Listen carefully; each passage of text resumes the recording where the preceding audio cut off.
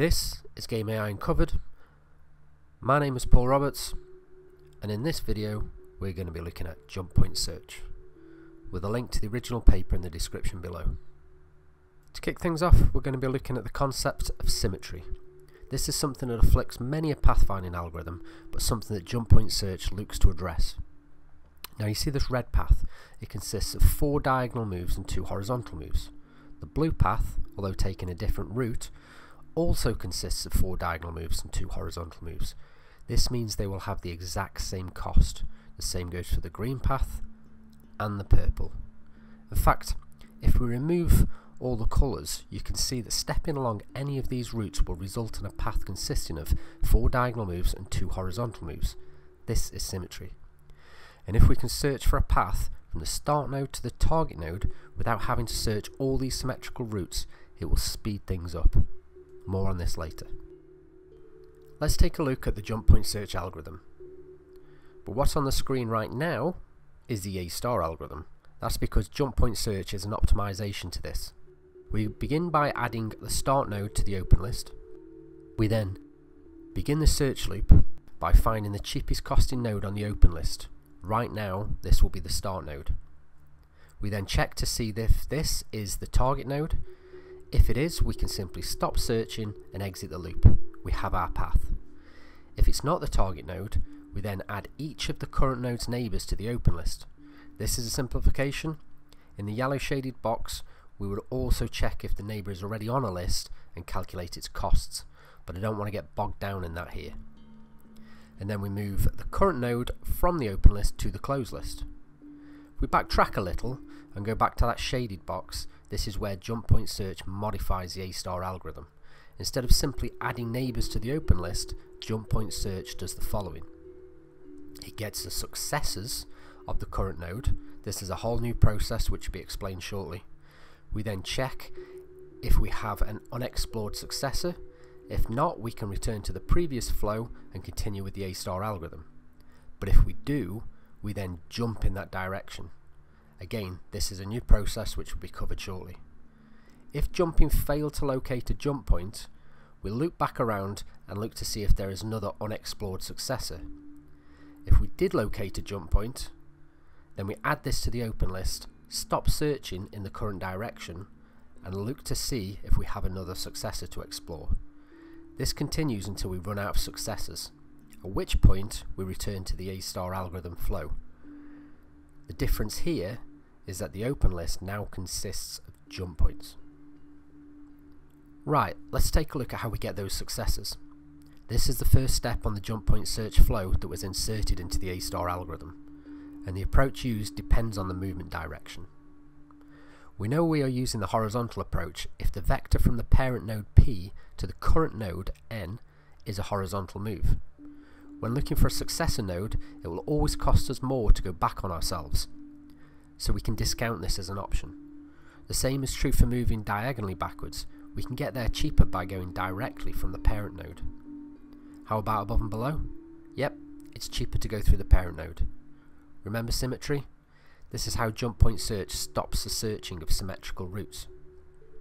How about diagonally ahead, above and below? Well, these cost the same as other routes through the parent node, so we were going to assume they are searched via this alternate route and ignore them. The only option remaining is a successor next to the current node in the direction we are moving.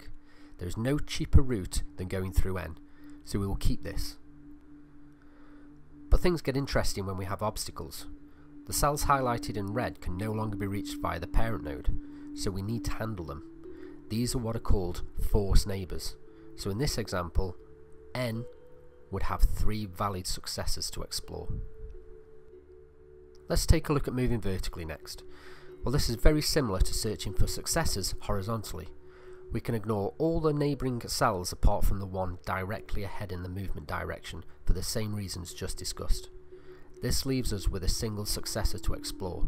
Again, things get more interesting when we have obstacles.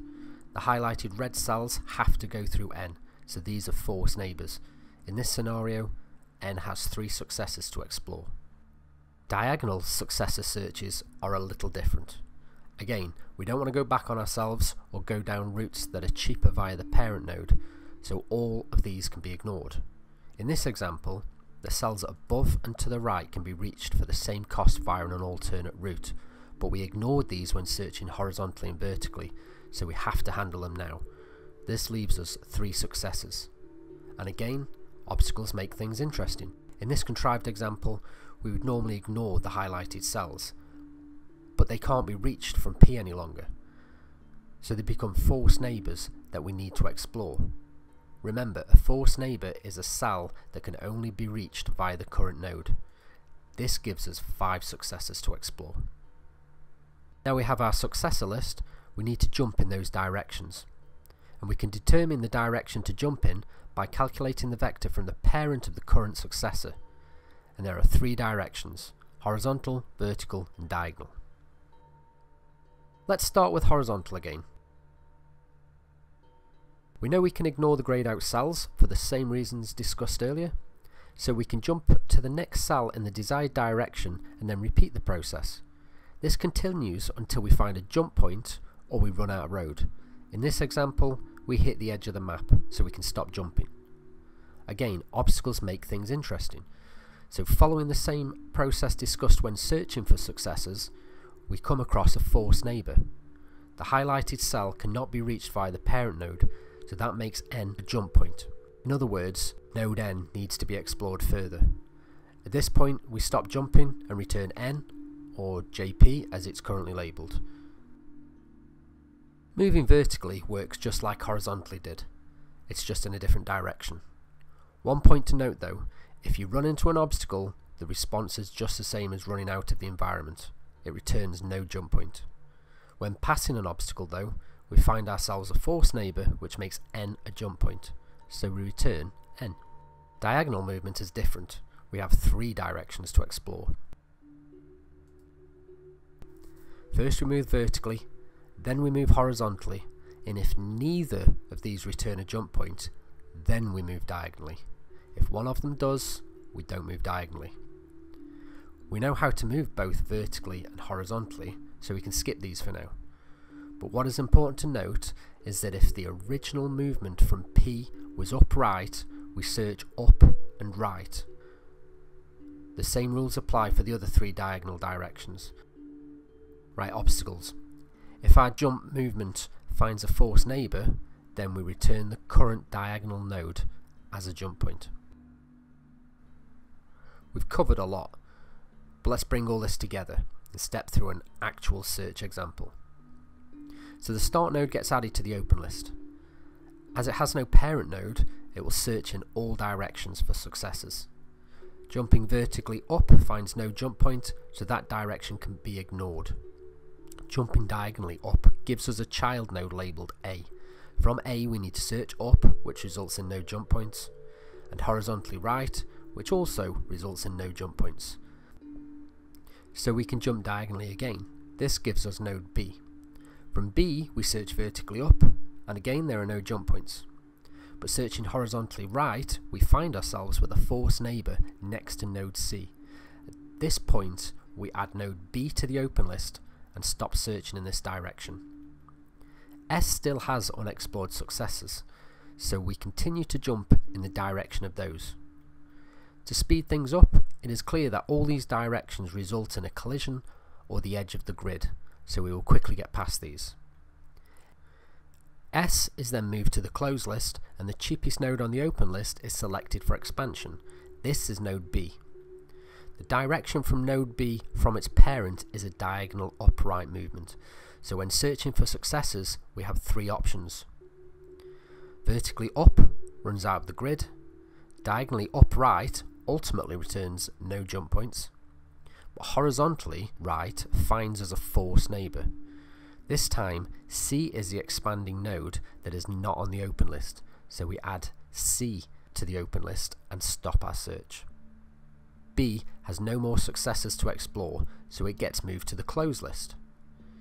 C is then the cheapest node on the open list, so we continue from here. C is moving horizontally from its parent, node B, which gives us 2 successors to explore, the one to the right, and of course the forced neighbour. Moving diagonally down right as that is the direction of the force neighbour from C, we find node H, which results in no jump points when searching down and right, so we jump diagonally again.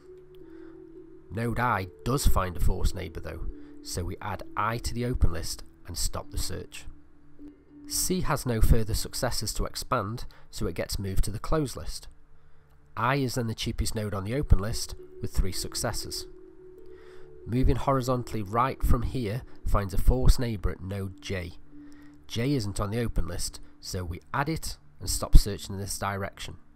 The other successors don't result in anything interesting, so I gets moved to the closed list. J is then the cheapest node on the open list.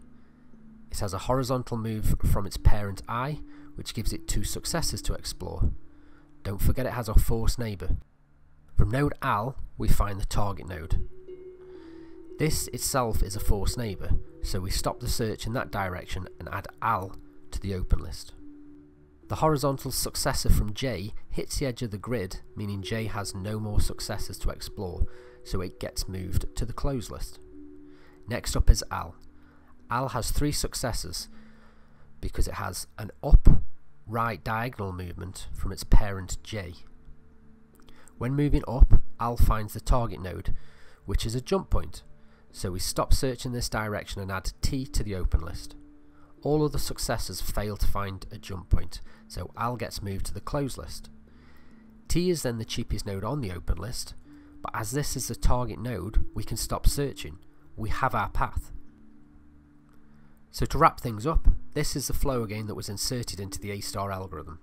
Remember, I've not covered it here, but you need to calculate costs, assign parents, and check if nodes are on lists, just as you do in the A* algorithm. This has been Game AI Uncovered. Thanks for watching. Before I sign off, if you have an interest in Game AI, check out these books.